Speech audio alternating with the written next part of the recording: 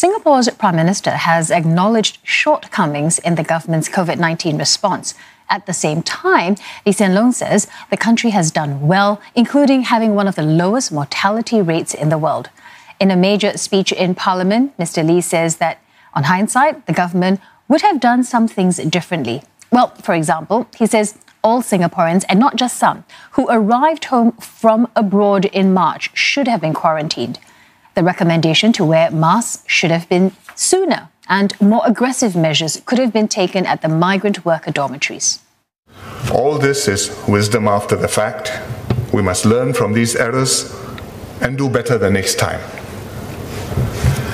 But in the fog of war, it's not possible always to make the perfect decisions. Yet we have to decide and move. We cannot afford to wait. The key is to watch things closely, learn from experience, and adapt our responses promptly as new information emerges and as the situation changes.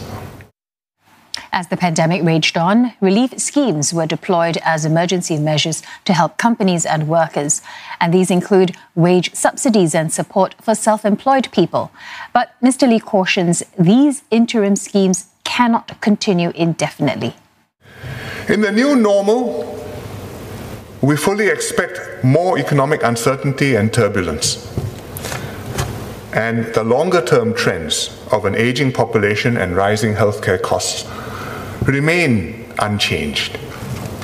So we'll certainly need to strengthen social support for our people during and after their working lives. How will we do this? Several ideas have been raised, including in this House, in this debate. The government is not ideologically opposed to any proposed solution. Our approach has always been pragmatic and empirical. Make the best use of our resources to meet the needs of different groups in our society in a targeted manner. Because if we help everyone equally, then we are not giving more help to those who need it most. Mr. Lee has also weighed in on the foreign worker and work pass policies that have been debated in Parliament this week. He says, while the issue of fairness is taken very seriously, Singapore must not give the impression that it is not welcoming of foreigners. Mr. Lee says this is especially crucial at a time when some firms have expressed interest in investing in Singapore, even during the downturn. The government will always be on the side of Singaporeans.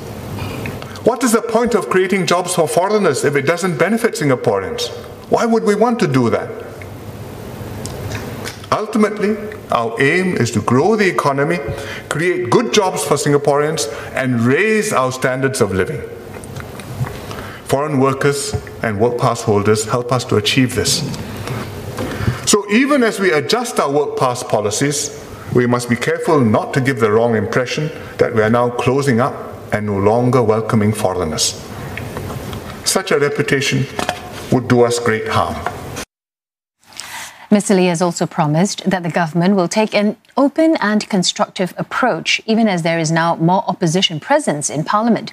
He expects the tone of debate to shift and says ministers and MPs from the ruling PAP party will have to raise their game and be prepared for more substantive debates. But it is a major issue, but if it is a major issue concerning the fundamental interests of the country, he says the government will have to decide and cannot wait passively for a consensus to be reached. Having been elected to govern, we must govern.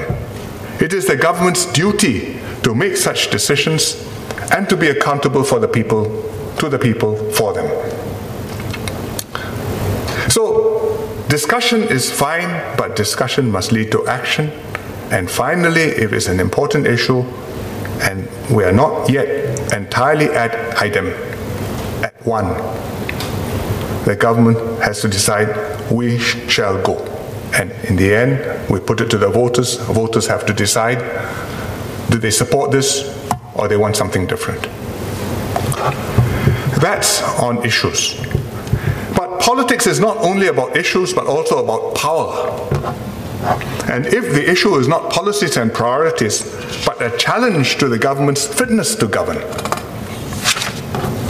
then the government will have to stand up and defend itself vigorously.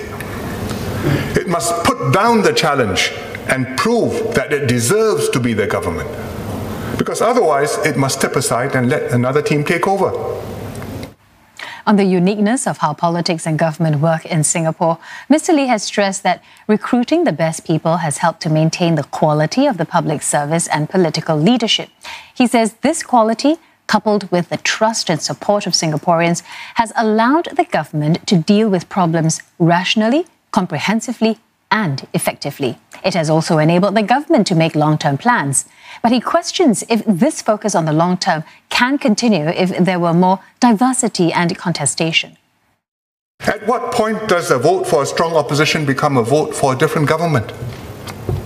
Is it really true that one day if there's a change of government, a new party can run Singapore equally well because we have such a good public service, as Mr. Pritam Singh suggested on Monday? It's like saying you have the New York Philharmonic Orchestra, anybody can be the conductor.